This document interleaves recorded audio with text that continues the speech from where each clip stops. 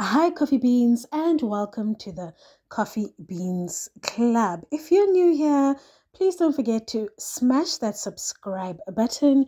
It helps me so much. So, you guys, ZeeXOnline has finally responded to being dragged on social media, guys. She has finally responded to being dragged into Mhlongo's whole mess with exposing her boyfriend cheating on her. So you guys will remember a few weeks ago, Mhlongo actually posted a video of her man in bed with another han, you guys, and it went viral.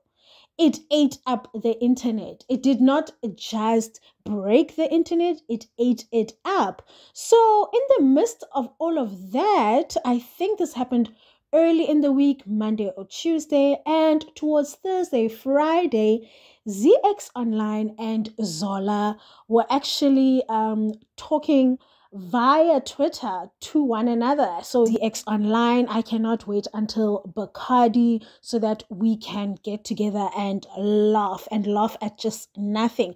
So Zola tweeted something like that, and ZX actually responded, and guys, it was over after that because people started to say, girl, this is too soon. And they were saying that ZeeXOnline and Zola were actually laughing at Mhlongo's situation and couldn't wait until Bacardi so that they can laugh at Mhlongo, you guys. So ZeeXOnline actually came out to say, you know what, guys, she was so disappointed that she was being had and fried on Twitter over something that had nothing to do with her. She said she and Zola were working on the same Bacardi campaign, going to Bacardi Fest that weekend, and they had to create hype for the festival. So them tweeting at each other like that was to create hype as part of the brand guidelines on what they need to do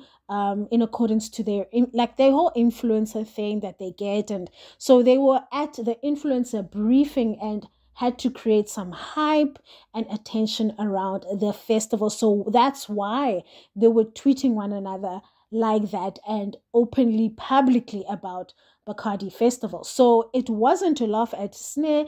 And she also said, what happened to Snare can happen to anyone, you guys. So why on earth would she go publicly and laugh at someone who that could happen to anyone? It could even happen to her, you guys. But you know Twitter. You don't get away with anything on Twitter, you guys. And I think it was unfortunate that they still had a job to do that same week, that very same week that Mhlongo went through her drama. Anyway, Coffee Beans, yeah, the comments were not so nice. They dragged them for filth. One thing about Twitter, they dragged them and told them, yeah, you guys can't wait just to get together and chuckle over someone else's heartbreak. You guys, anyway, Coffee Beans, you know I love to hear from you. Please don't forget to like, comment, and share. Let me know what you make of this one. Did you catch that fight, that beef? Anyway, you know I love to hear from you, and I'll see you in the next one.